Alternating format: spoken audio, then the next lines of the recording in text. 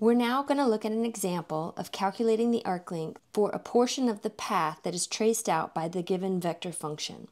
First of all, let's graph this vector function, and hopefully by now we're starting to recognize this vector function is one that traces out a helix. So let's plot a couple of points to determine the orientation of this curve. We're looking to find the arc length from 0 to pi over 2, so let's start with the value of the parameter is equal to 0. So plugging 0 in for t, let me show a quick unit circle here.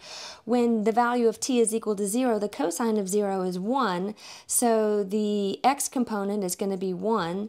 The sine of 0 is 0, so the y component is going to be 0, and then we have 0 in for t, which is going to give me a z component of 0 as well. And when t is equal to pi over 2, we're going to have the cosine of pi over 2, which is 0. The sine of pi over 2 is 1. And then pi over 2 in for the value of the parameter is just going to be pi over 2. So these two vector outputs should be enough to give me the idea of what the helix is going to look like. Let's assume that the scale of this graph is 1/2 so that our graph is a little bit bigger. This would be the output r at 0, which is a position vector terminating at 1, 0, 0. And the vector output when the parameter is pi over 2 is going to be 0, 1, and then pi over 2. So we have an output vector that is terminating at this ordered triple. So our helix is going to start here and then move in this direction around the z-axis. And the length of the curve that we're after starts at 1, 0, 0 and finishes at 0, 1 pi over 2.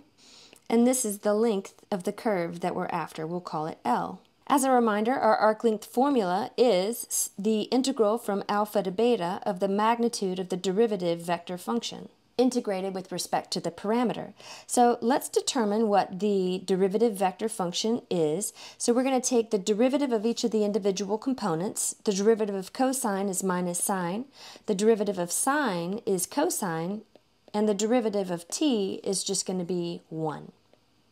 Then, to determine the magnitude of that derivative function, we need to square the individual components, add them together, and then take the square root. So that's going to be sine squared t plus cos squared t plus 1, which is going to give me 1 plus 1, which is the square root of 2. So the arc length is going to be determined by the initial value of the parameter was 0, the terminal value of the parameter was pi over 2, the magnitude of this derivative vector turned out to just be square root of 2, and then we integrate with respect to t. So the arc length is going to be square root of 2 times t, and then we're going to apply the limits of integration to get square root 2 times the upper limit, which is pi over 2, minus square root 2 times the lower limit, which is 0.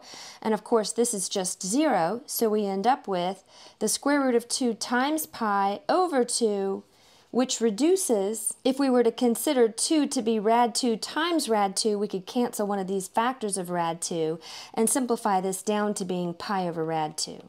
So the arc length for this section of our helix turns out to be pi over rad 2 units.